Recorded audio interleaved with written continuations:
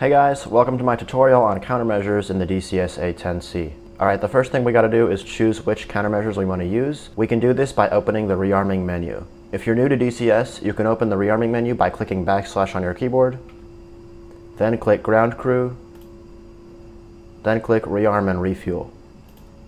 So there's two things we can change here for the countermeasures. First, we can choose the amount of chaff and flare we want. I'm pretty sure the A10 holds the most amount of chaff and flare out of any other planes in DCS, which is really cool. You can adjust the sliders here. I'm pretty sure usually I just leave it on half-half, but if you're going to be going against more radar sites, maybe bring some more chaff, or if you're going to go against more IR missile sites, then maybe bring more flares. The other thing we can put on is the jammer pod. You can put the jammer pod on pylon 11 or pylon 1.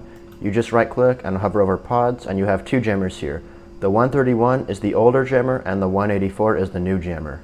Now keep in mind, the jammers are not really very effective in DCS. At the very most, they might let you get maybe 1 or 2 miles closer to the SAM site. So most of the time I don't actually even use the jammer, but I'll show you how to do it in this video anyway. Also in DCS, I'm not sure if there's any big difference between the old and new jammer, but I'll just bring the new one. When you're done, you can click OK to rearm your plane.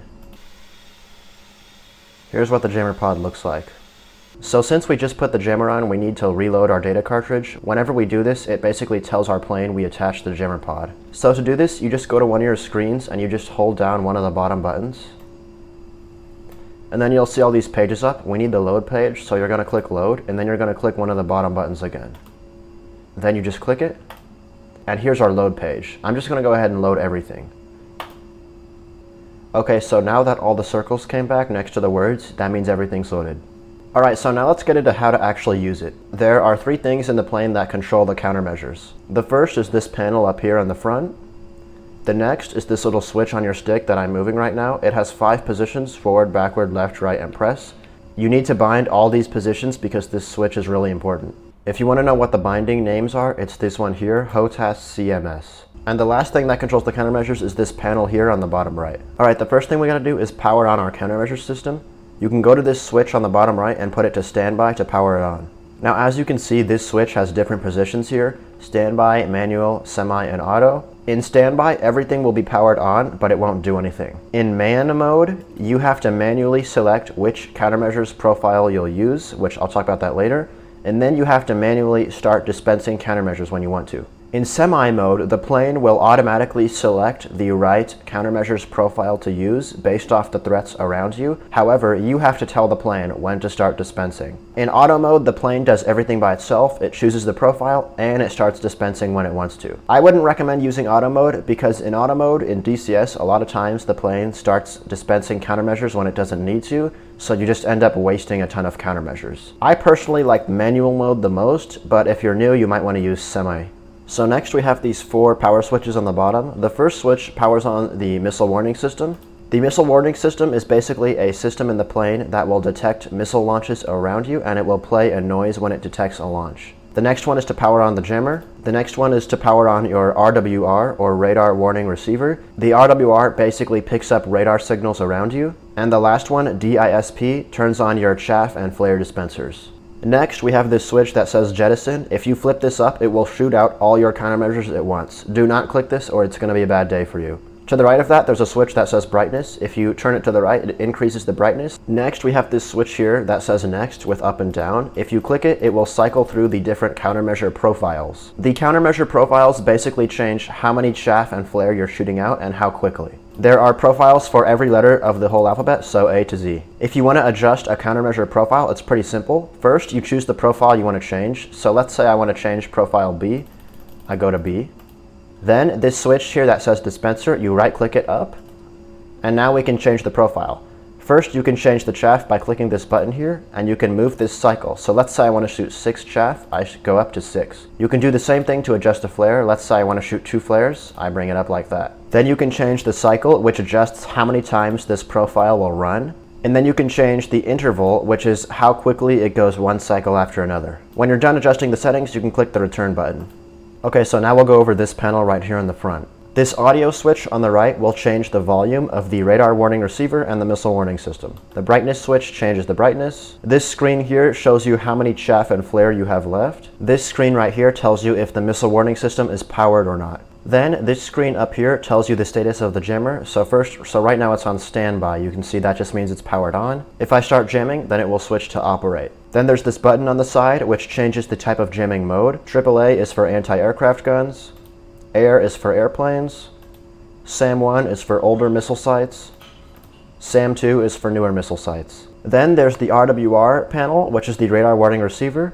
This is our RWR right here. Basically how this works is whenever another airplane's radar waves or a missile site's radar waves hits our plane, it will show up here. First, there's the priority button on the left. If you turn it on, this green light will come on. By default, with the priority off, we will have a maximum of 16 threats on the RWR. If you turn priority on, it will only show 5 threats, so it's easier to see. If the threats on the RWR are all super close to each other and hard to see, you can click the separate button and they will expand. And then there's the unknown button, which doesn't do anything. Alright, so now I'll get in the air and I'll demonstrate everything. Alright, so we're in the air right now. First, let's go ahead and take a look at the RWR. So you can see on the RWR, there's some stuff that's looking at us with their radars. Each different thing has a different symbol, and I'll put a table on so you can see the different symbols. Off to the right, we have a S. That means a search radar, so there's a search radar looking at us. And on the top left, you can see NS. That means the NASAMS missile site. Now, when I turn the volume up, you'll be able to hear some beeping noises, which is another way that you can know that stuff is looking at you too.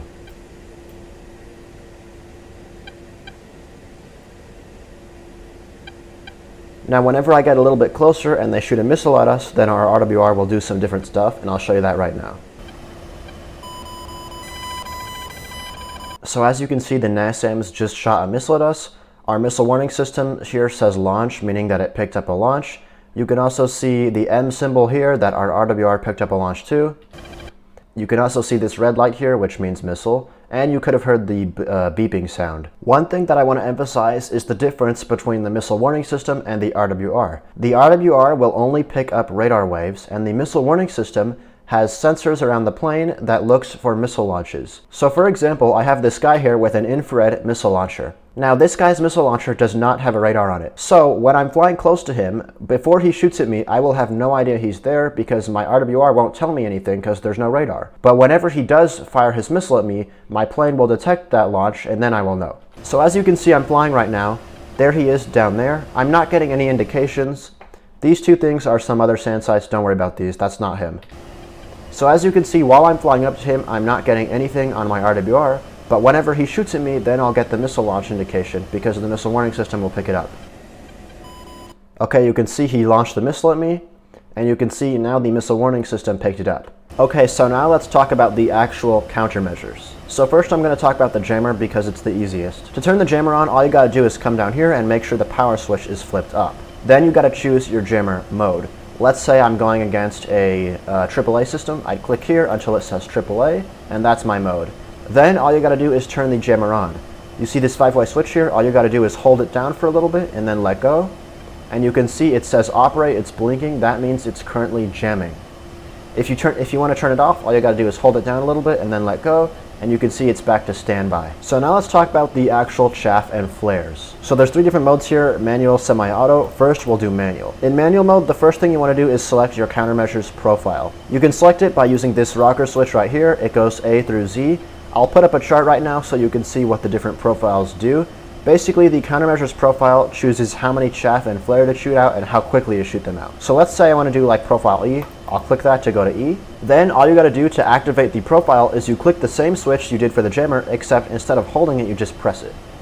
So whenever I press it, you can see it's shooting out chaff and flare now, and you can see that diamond right there means it's on.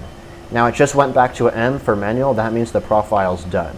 If you have a really slow profile and you decide you want to stop it, so like let's say it's in the middle of dispensing and you want to stop it, all you do is click it again. So you can see I click it to turn it on, and then I click it again and it turns off. Alright, so now we have semi-automatic. So in semi mode, the plane will automatically choose the profile for you based on the threats around you, except you have to manually choose when to activate it. So let's fly over to that missile site again, and whenever it shoots at me, you can see that the plane will automatically select the profile. So as you can see, the NASAMS just shot the missile at me, and it just changed from profile A to B automatically. Now all I have to do is click this to start dispensing. So last I'm going to go over automatic mode. So in automatic mode, the plane does everything for you. It will decide which profile to use, and it will automatically start dispensing. Okay, you can see it shows a profile, and it's already shooting out chaff like crazy. Now this is the reason I told you I really don't recommend using automatic mode, because the plane has absolutely no limit. It just starts shooting stuff like crazy. That was like 5 seconds, and it literally just used almost all of my chaff. If you are new, I would probably recommend using semi-automatic, because automatic mode is just ridiculous. So the last thing I have to go over is what the other 5 positions on the countermeasures switch do. So we talked about pressing it, but we didn't talk about forward, backward, left, and right yet. So basically forward, backward, left, and right are positions on the switch that do functions that always are the same no matter what mode you're in. These are basically functions you can do if someone shoots a missile at you and you weren't expecting it and you need countermeasures immediately. So pressing it forward will shoot out 1 flare like this. Pressing it backward is the same but for chaff. Pressing it left shoots out 6 flares, and right shoots out 6 chaff. The last functions for this switch is holding it forward and holding it backward. Now this is really useful if you are in manual mode. So if you hold it forward and backward, it will switch between your countermeasures profiles. So you can see I go D, E, F. And this is really useful in if you're in manual, because you don't have to take your hand off your stick and you don't have to come over here and mess with this thing. To end this video, I'm just going to click the Jettison switch so you can see what it looks like. Thanks for watching, and I'll see you later.